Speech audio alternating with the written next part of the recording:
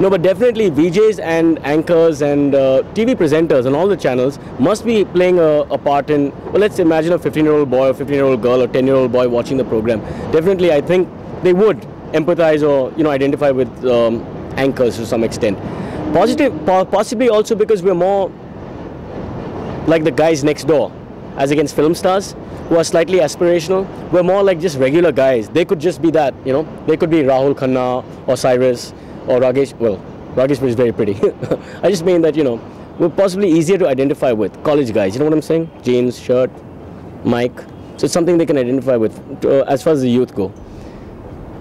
Why do you think MTV has had to Indianize? Had to Indianize? Well, it's simple.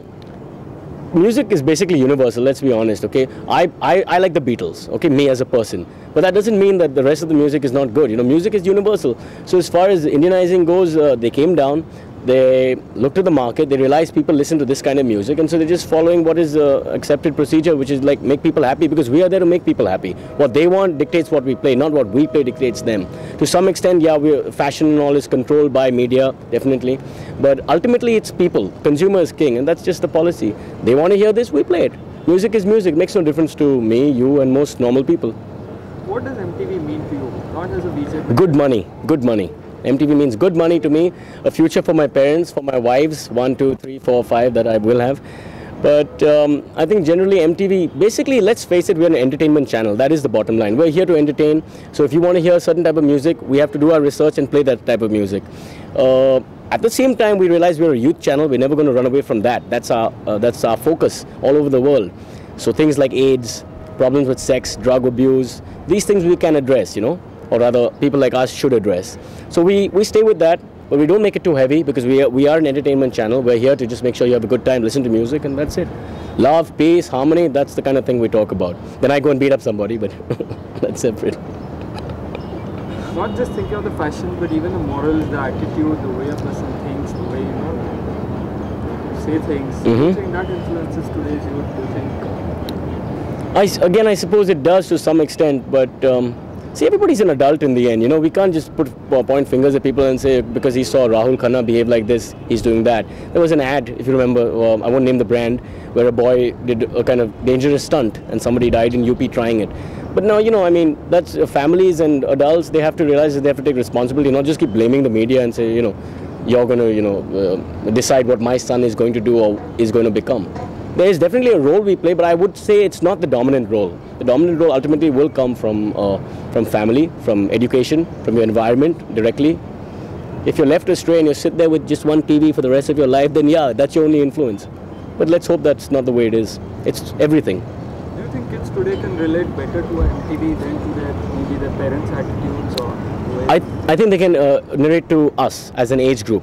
Let's all be honest again. If I was a teacher, probably I'd be able to make a better impact with certain kids than a teacher who's 60 years old and has got a very stylized way of teaching, Here's the lecture. Let's go back to our own years in college. They have a lecture board, they give you notes, you write it down, and everybody goes to sleep.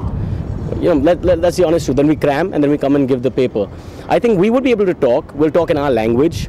I'm not saying you have to use 4-letter words. That's not our language. I just mean we'll talk in this kind of easy way, whatever.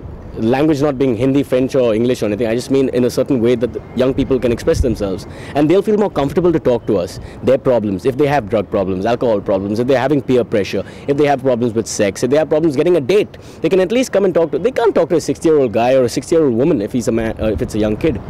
So I think it's important that we bridge that gap. We can play the part of, I won't say elder brother, but someone who you can relate to, you can talk to. And let's also remember that I personally don't think I'm the kind of person who should sit around telling people what to do, Do you think MTV will change Indian culture in some way? Impossible. I'm a student of history, I'm an amateur student of history, and I really believe if you look at India, the formation of India actually happened when in British times we had like North India under the Mughals, and if you go back, the different principalities, etc.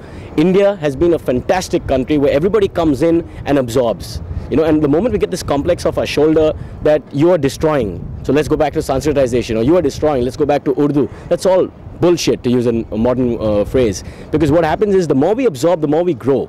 So we shouldn't say that, say English is a bad influence on us, or say the Mughals were a bad period. So that's all nonsense. They all came in, they had their good and bad points, and now we've absorbed them, and we must use that to become wiser and better people. Because let's be honest again, if you put an Indian, and I am such an Indian, with say an American or a Frenchman anywhere in the world, we are much more worldly conscious than they are. They're very insular in their thinking. They're intelligent people also, but look at us. We've had such great educations.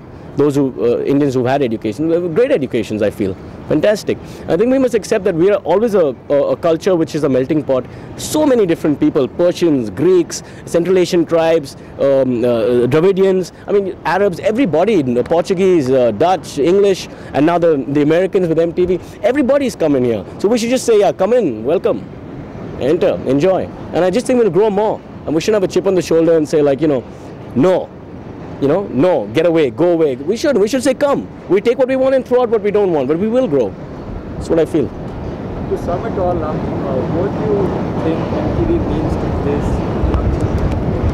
this? Initially, it would mean music, which is the bottom line. Music they like, music they identify with, and I wouldn't use the word escapist, but I'll use the word entertainment of some kind, which is their entertainment. Since we are a youth channel, we give them a kind of, I wouldn't say meaning again, I don't know what the right word is, but they belong. There's a sense of belonging. This is where we belong. MTV, we can relate with the people there. They're playing the music we like. We are on the channel. My shows, MTVU, and some of the other shows focus on kids. It's their channel literally. So I think that sense of belonging and identification is definitely there. After a period of time, as they grow older, or after a period of time, it'll probably mean more. Maybe then a guy who's a hardened listener will listen to a few messages on AIDS, will listen. I mean, even if one person listens to our messages once in a while, that's important. We're not trying to preach. No one's going to teach you, stop sex, don't drink, don't do drugs. You do what you want to. All we're saying is this is what can happen, and just think about it. That's all. That's it. Let me talk more.